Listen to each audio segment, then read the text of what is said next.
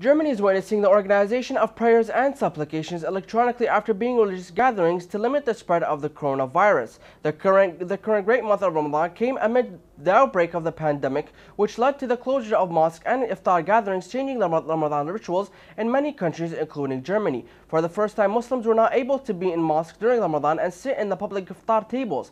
In light of these conditions, officials in Islamic societies and organizations have worked to organize electronic meetings via social media.